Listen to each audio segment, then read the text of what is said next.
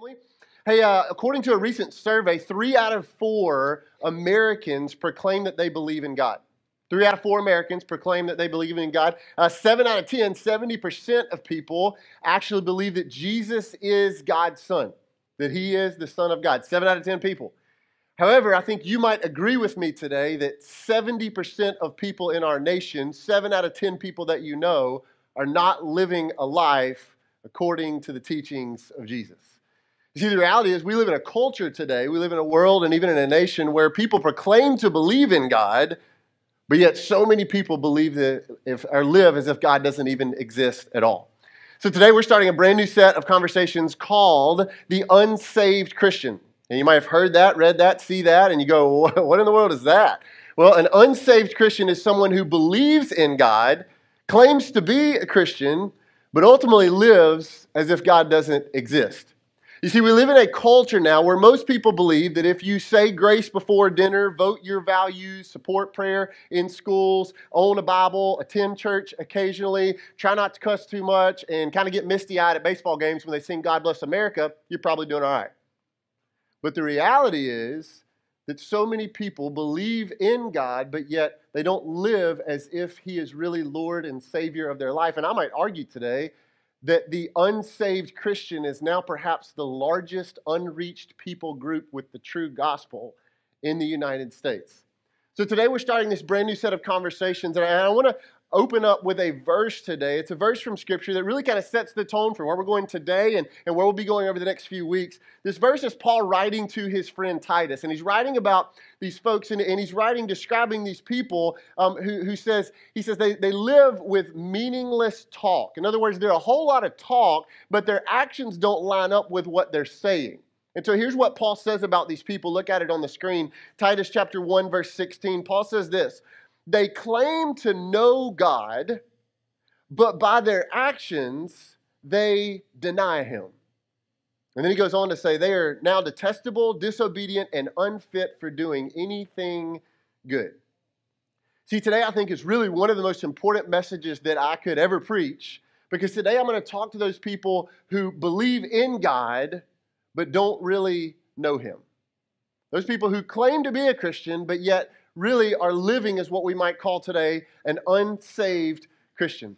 A pastor by the name of Dean and Sarah has written a book that I've been reading recently that's kind of sparked a lot of the thought towards our conversation today about the unsaved Christian. So I'll kind of set it up this way. In October of 2016, my wife and I's minds began to be opened towards this idea of adoption. We had thought about adoption a decent amount leading up to that point, but never taken any really serious action towards that. But then one night, my wife had a conversation with my then 3-year-old son, Bryant, that began to spark some conversation around adoption again. Well, the very next day, my wife, as many of you do, is scrolling, all right, on Facebook, and she runs across this post right here.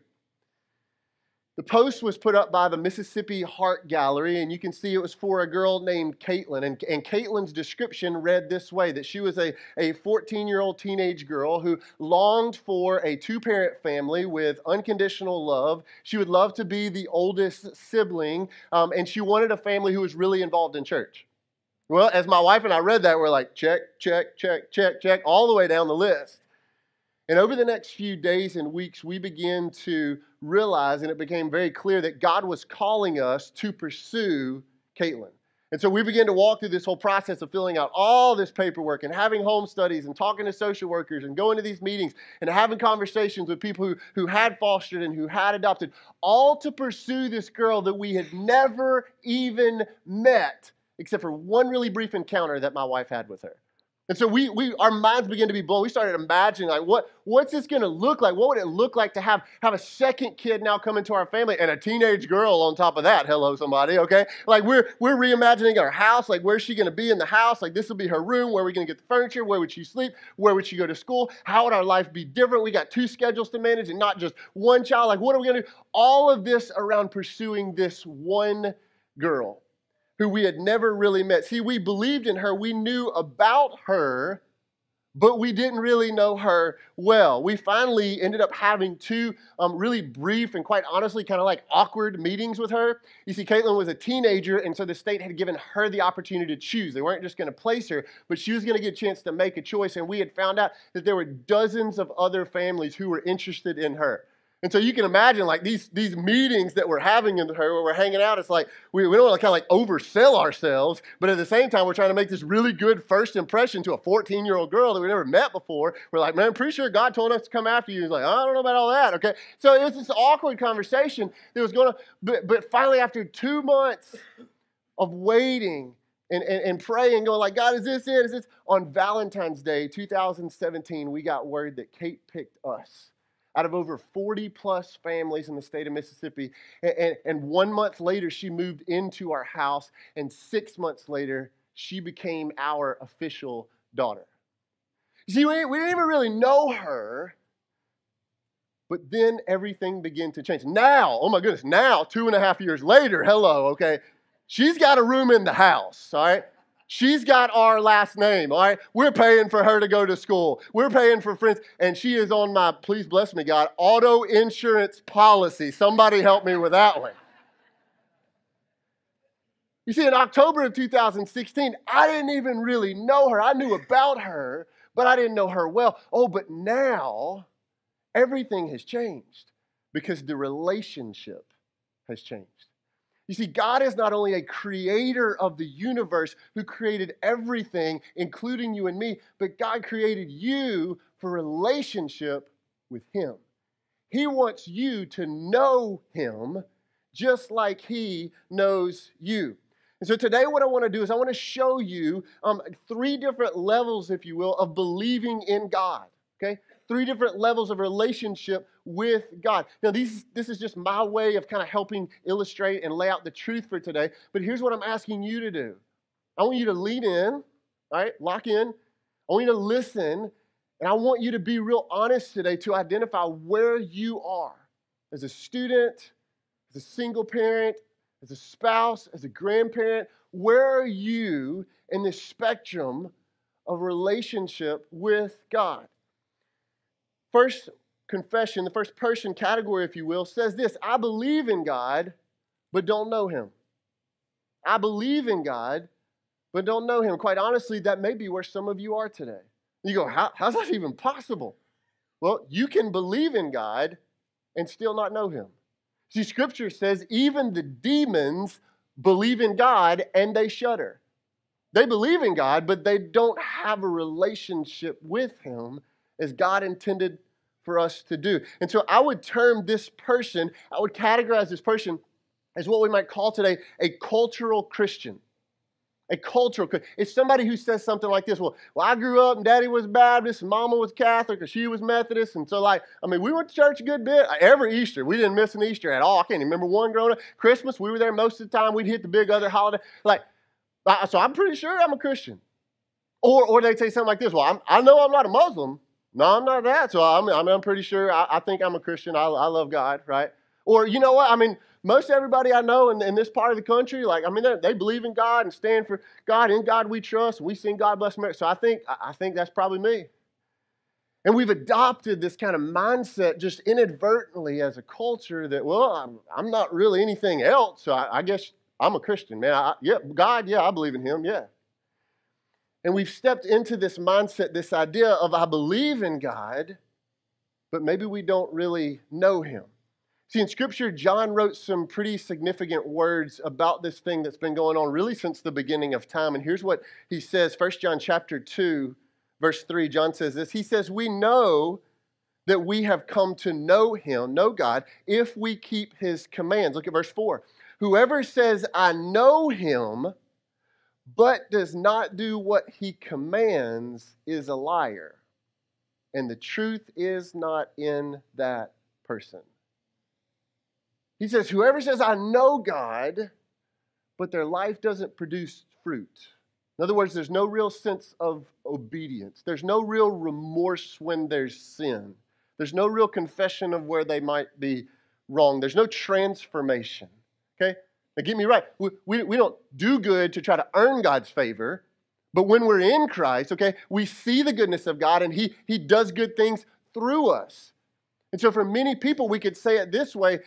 They claim to know God, but they don't really know Him. And so really what's happened is they believe in Jesus, but yet they're not living a life that reflects that. And so if Scripture says if we claim to know God, but our life doesn't represent the teachings of Jesus, we lie about who we say we are. So the tragedy there is that there are many people who say, I believe in God, and I do a lot of good things, and man, I know a lot of things about God, but they still don't really know Him. And I would even say that there's many people who know a lot about the Bible, but there's a chance they may miss heaven by about 18 inches. Because there's a lot of head knowledge of the things of God, but yet there's not a heart-true relationship with the God of the universe who created you to know Him. See, Jesus said some very direct words about this in the book of Matthew, and I never like to use this verse or this passage as a scare tactic because I don't think I should scare you out of hell. Man, if you're coming to Jesus, you better choose to come to Jesus. But yet Jesus spoke these words very clearly, very directly to those who are listening to Him, and so I think it matters for you and me today. Look at Matthew 7, verse 21. Jesus says this, "Not everyone who says to me, 'Lord, Lord,' will enter the kingdom of heaven, but only the one who does the will of my Father who is in heaven." Verse 22. "Many will say to me on that day, on that final day, on that judgment day, 'Lord, Lord, did we not prophesy in your name, and in your name drive out demons, and in your name perform many miracles?'" Okay, today it might say like this, "Well, Jesus, didn't we go to church? Didn't I do that class when I was 12? Like I was baptized when I was a baby. I owned the Bible. I gave some money. Like we try to do some good stuff." That's what we might say. And then Jesus responded this way. Look at what Jesus said. "Then I will tell them plainly," verse 23, "I never," look at it, "knew you. Away from me, you evildoers." God says, you maybe try to do some good things. You maybe knew a lot about me, but you never really knew me. You never had relationship with me. And quite honestly, that may be where some of you are today. Man, I know God. I believe in God, but I don't really know Him. There's a second person, and the second person says this, I believe in God and know Him, but don't know Him well. I believe in God and I know Him, but I don't know Him well. I've experienced God, but I don't know Him intimately. See, I'll give you an example. At the end of my time serving at my last church, we hosted a concert with Chris Tomlin. Anybody heard the name Chris Tomlin before? Okay, quite a few people in the room. All right, like if not, you probably sung one of his songs like thousands of times, okay, at a church setting before. You've heard him on the radio, okay, decently a big deal, all right? And so, like, he came in concerts, pretty big thing. Thousands of people were showing up. And also, he brought with him a friend of his who was a pastor named Louis Giglio. Anybody ever heard the name Louis Giglio? Okay, like, he's written a couple of books, planted this, like, kind of small church over in Atlanta, like, a couple thousand people. And then he's, like, started this kind of passion movement thing. It's been going for a couple of decades, hundreds of thousands of college students connected to Jesus. And so, like, needless to say, Chris Tomlin, Louis Giglio, like, they're up there, okay? All right, especially in the American church world. And so my role on the staff was that I would be interacting with them to help prepare for the concert, to help make sure everything happened. And so actually, the day of the concert, Chris and Louie, all right, we're going first name basis. Like they were like, "Hey, we want some signature Mississippi food, like something that's signature Mississippi." We're like, "Oh, we got it, okay." Jerry's Catfish House. Like, does it get any more Mississippi than Jerry's Catfish Igloo, okay? That's it. All right, shout out to all my Highway 49 Florence folks in the room. Woo, Eagles in the house, all right? And so, seriously, we loaded up and took Chris Tomlin and Louis Giglio to Jerry's Catfish House. They opened an hour early to serve Chris Tomlin fried catfish, all right? It was awesome. It was awesome. And like he took one bite, all right? Chris Tomlin took one bite into that fried goodness that is Jerry's Catfish, and he was like, "How great is our God." I was like, "I know, Chris. I know. All of Rankin County knows. They stand in line on Saturday nights for hours just for that right there." Some of you are like, "You are lying." Okay, I got a picture. Look at that. That's Chris Tomlin at Jerry's Catfish House eating fried catfish. I don't know about the "How Great Is Our God" part, but he probably sang it. Louis Giglio right there next to him. I promise you, okay? Listen, it was cool. I got to go eat catfish with Chris Tomlin. And so like we got a chance to talk a little bit. So I'm like, man, listen, like my wife and I were getting ready to help start a church. And he was like, dude, that's so cool. Like, that's awesome. And I was like, man, your music has been great. Like, it's impacted me and my relationship with God. We've been to Passion and we've listened to you lead worship. And so, man, just so thankful. Inside, I'm like geeking out. Okay. The outside, I'm like, yeah, Chris, like, it was great. Okay. I'm playing it cool. But so it was so good. Like, we really connected so much so he gave me his email address. And he was like, hey, man, listen, if you're in the Atlanta area, sometime in the near future, and shoot me an email. I'll see what's going on. Man, my wife and I would love to take you and your wife to dinner. And I was like, yes, you would. All right. He's like, maybe we'll go see my studio or something. We'll hang out for a little while, talk about, church stuff. And I was like, yeah, that'd be awesome. And so sure enough, like about 2 years later, Heather and I were going to a trip to Atlanta. And so I was like, well, email, what the heck? So I shot him an email. All right. He replied. He's like, yes, let's do it. So on a Tuesday night, my wife and I went with Chris Tomlin and his wife to dinner in Atlanta. Went to go see his studio. I got a picture of that one too. Y'all got it? Go ahead, fire it. All right, the truth is, there's no picture. Because he didn't really invite us to Atlanta, and he didn't give me his email address. Now, here's the thing. I know Chris Tomlin, but I don't know him well. Like, I know some things about him. I've sung a whole bunch of his songs. I ate catfish with him for an hour at Jerry's, okay? But I don't know him real well. And for some of you, man, you've experienced God, okay? You know God, so you say. You've prayed some prayers, all right? You've heard a bunch of stories. You've done the church thing for a long time. But you don't really know God intimately. You don't really know him well. And today, we have to realize that while there are many people who have been informed about Jesus, there are yet still many who've never been transformed by him. See, there's a difference in being informed about Jesus and having your life transformed by him. Now, I'm not saying this person's maybe not in the family of God, your sins haven't been forgiven, but I'm saying there are people who say, well, I know God, but they don't know him well. Paul was talking to a group of people that very well could have fallen into this category in the book of Galatians.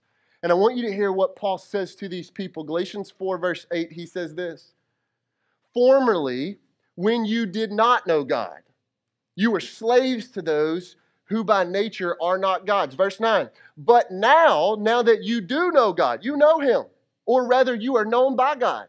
How is it that you are turning back to those weak and miserable forces? Do you wish to be enslaved by them all over again? There's so many people, even in our little church family right here, who I love dearly, who sometimes I just want to look at you and go, why? You know God. So why do you keep turning back to the destructive things of the old life, the past life, that are destructive to you, that are hindering your witness and weakening your faith and pulling you away from the very relationship that God created you for? Why? You see, I'm so passionate about this because there was a point after I came to know God where I was in the same place.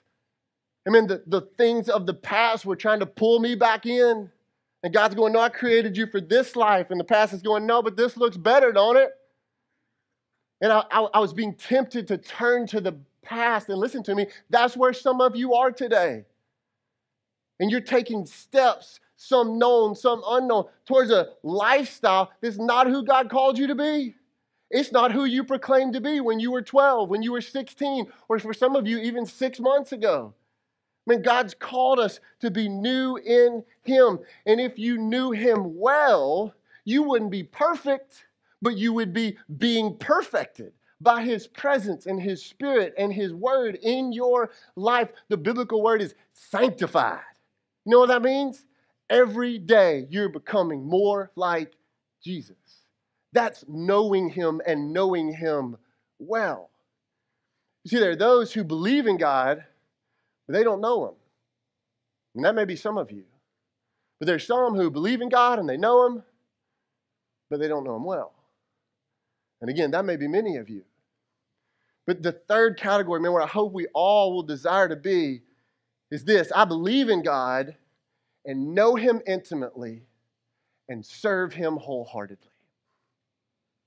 I believe in God, and I know him intimately. And man, with my life, I'm serving him wholeheartedly. See, there's some of you who are probably in that category.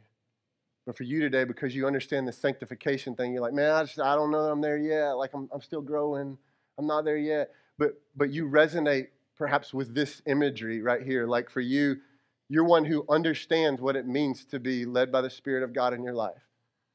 You literally know what it means to walk by faith and not by sight.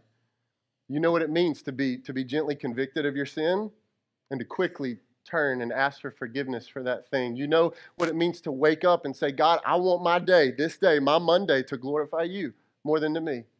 And you know what it's like to have God's presence with you like every day of your day. You know what it feels like to be interrupted by God. You know what it's like for him to prompt you to have a conversation that otherwise you wouldn't have had. You know what it's like to pray for people that you never thought about praying for before. You know what it's like to feel him prompt you. You know what it's like to have his comfort in your life when something goes wrong. And then you have this insurmountable amount of peace that comes not from the world, but comes from him because you know him and there's a relationship with him. You know that when you're weak, it's really only his strength that can make you strong. You know his word, and his word is in your life, and it's nourishment to your life. You've hidden it in your heart so that you wouldn't sin against God. And even though you know it and you've heard it, you can't get enough of it because it is literally nourishment for your soul as much as you need a sandwich. You need the word of God in you, growing in you. Worship is it's not something you do for an hour on Sunday. Like it's who you are.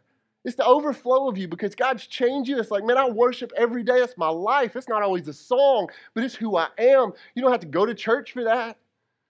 And you begin to realize you long for every part of your day to glorify God. And at the end of the day, it's not about how much you got done or how you feel or how tired you are, but it's this honest prayer as you walk in him to go, God, I just pray that there was something that I did today that grew me to be more like you or honored you with what I did. Listen to me. If that's you, you're not perfect.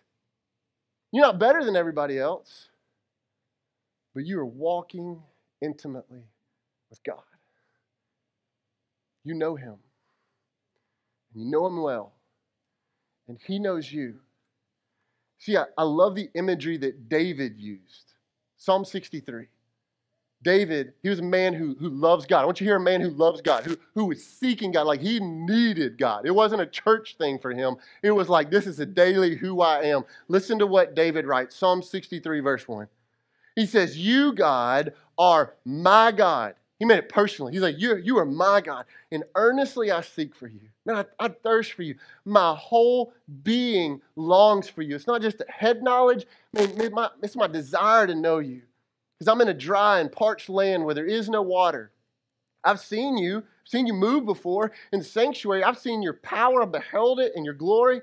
But because your love is better than life, in other words, like, man, there's nothing the world offers. No promotion, no job, no salary, no relationship that's better than what your love is for me, God.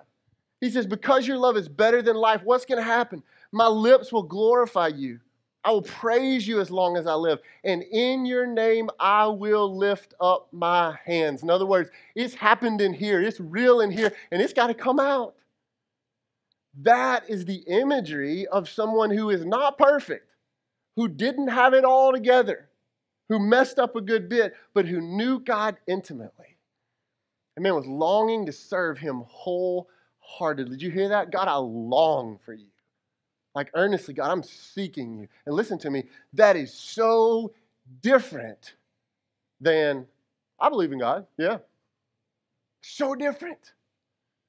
You see, there's some who say, man, I believe in God, but you don't know him. There's some of you who say, well, I believe in him and I know him, there's this time, okay, but you don't know him well. And there's some of you who would say, man, I believe in God, and I know him intimately. And because of his grace, and because of his power in my life, man, I'm choosing to serve him wholeheartedly. So we're in church for you. Like, how well do you know him? As a dad, high school student, single parent, grandparent, like, how well do you know him? I want to kind of give you a test for you to gauge maybe where you are today to help clarify some things. You see, what you call God determines how well you know him. What you call God determines how well you know him. How you address God is an indicator of how well you know him. Most scholars believe that David wrote Psalm 9, the same David that wrote Psalm 63, wrote Psalm 9. Here's what Psalm 9 verse 10 says. Look at it. It says, those who know, know your name, do what? Trust in you. Those who intimately know the name of God, trust in God. That's what David says. Man, I know you, God. I trust in you. Okay. So, for example, what you call me really helps me know, like, how close we are, whether you really know me or not. Okay. Like, if I get a phone call in the afternoon, in the evening, I pick it up and it says, "Hello, Mr. May," and I'm like, "All right, okay, you're a telemarketer. You don't know me, therefore we're not going to talk." Okay. Like, we're not having this conversation. I know, I don't care, buddy. We're still no, I don't. No, listen, I don't care. But we're going to give you a deal. No, you're not. Okay. You don't know me. So we're not going to talk. Now, for some of you, you might call me Pastor Bryant. Okay? A lot of you call me Pastor Bryant. Now, here's what that means. That means you're potentially like a part of our church family here. Okay? You've listened to me run my mouth a good bit. All right? You know a little bit about me. You know some things about me. You know, like I'm married to my wife, Heather. Okay? She's a lot prettier than I am. You know, I got 2 kids. You know, I'm an Alabama fan. You know some things about me. Okay? And so you would call me, "Hey, Pastor Bryant." And there's some of you who just, man, you just walk up and you just call me Bryant. Okay, believe it or not, like not everybody calls me, my kids don't wake up in the morning and go, "Pastor Bryant, like how are you doing today?" No, that's not what they say, okay? Like not everybody calls me that. There's some people who they just call me Bryant. And like we're pretty close. Like they know a good bit about my life. I probably shared some things with them. Now there's a deeper level of that for a certain group of people, and they just call me B-May. Okay? Like now, if you call me B-May, that means we go back about 20 years. Like we probably played some ball together. We probably like were knuckleheaded 7th grade boys together, like middle school kids in the youth group together, went on some trips, okay, went multiple days without showers, okay, talked about bodily noises and functions more than normal humans should, okay, because we were 7th grade. Like we had a bond, okay, and it went deep. And so like you might call me B-May. Now, if you just know me a little bit, you can't call me B-May. It doesn't register, okay? You got to go way back with me, okay? You got to go 7th grade. Now, there's some, 2 particularly, okay, who call me Daddy. And they know me in a way that none of you do. Like, because we shared time together. We've gone on vacation together. We just got back from vacation. Like, we've cried together. We've laughed together a whole lot, okay? We've walked around the house together without our makeup on, okay? All right, we've spent a lot of time together. We've had some bedtime serious talks before. We've prayed together more than I pray with anybody else. And so they get the right to call me Daddy. Now there's one, and she calls me Hunka Burning Love, all right? And that's all I'm going to say about that, because she's the only one who could call me that. But she knows me on a level that no one else does. You see, what you call God reflects how well you know him.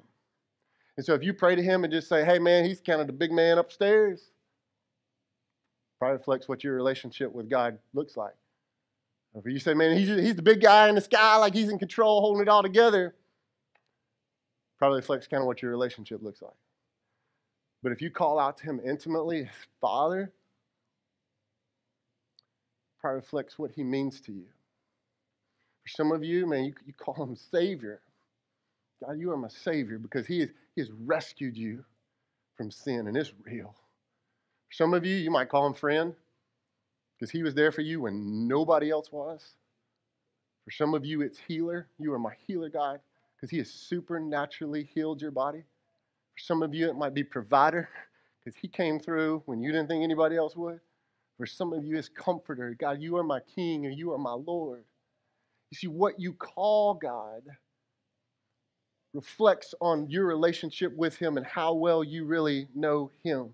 And suddenly, when you begin to know him intimately, it's no longer, "Well, dear God," but it's Father, Daddy. You see, Jesus called God Abba, Father. Jesus knew God as Daddy. And just like my kids call me, "Hey, Dad," maybe for some of you, you long for, maybe it's a reality, that's who God is to you.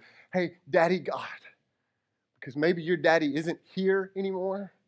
Or maybe he never really was a dad for you, but you know God on that intimate level. What you call him determines how well you know him. And listen to me, when you get to know him better, it begins to change things about you. It begins to change the things that you care about. All of a sudden, you start caring for those who are outcast or overlooked. You wake up one day and you're like, man, I didn't even think about the poor before, but like now I'm concerned for those people who are in need around me. You begin to be convicted of your sin, and you immediately turn to God and you ask for forgiveness, where you find grace and forgiveness. You got, oh, God, I'm sorry. And then you leave that thing behind. You know what it's like to have him prompt you during your day. You hear his voice encouraging you, loving you, directing you, and correcting you. You begin to pray for people that you didn't even know to pray for before. You begin to experience his presence just throughout your day. It's not like I got to wait till Sunday at 10. Like it's Tuesday at 3, and he's with me. And no longer is it like, oh, I got to go to church. No, it's like, I am the church. I'm the body of Christ. He dwells in me. I'm the temple.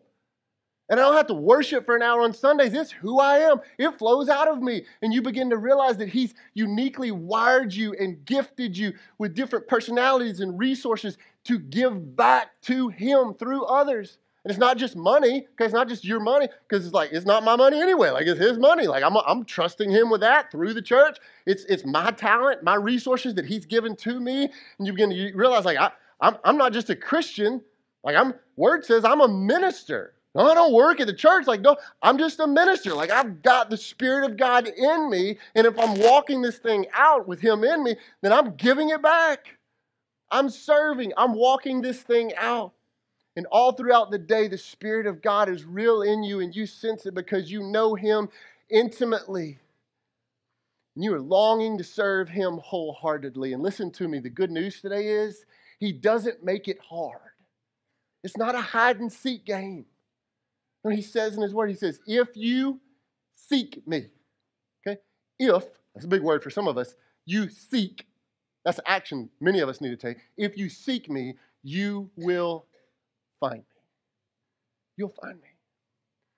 Some of you today, you know God, or you believe God, believe in him, but you don't know him. I mean, you're one decision away from experiencing the joy of relationship with God. Some of you, you believe in God, you know him, but you don't know him well. Man, you're one decision, one step of surrender away from stepping into that kind of relationship where it changes everything about who you are. It's the way God intended it to be. See, in Ephesians, Paul prays a so that prayer. He prays a prayer so that this thing will happen. As we begin this series today, here's my so that prayer for you today. Ephesians 1:17. I keep asking that the God of our Lord Jesus Christ, the glorious Father, look at that word, that he may give you the spirit of wisdom and revelation. Here it is, so that you may know him better. I pray that the eyes of your heart would be enlightened in order that, or so that, you may know the hope to which he has called you, the riches of his glorious inheritance in his holy people, and his incomparably great power for who? For us who do what? Believe and know.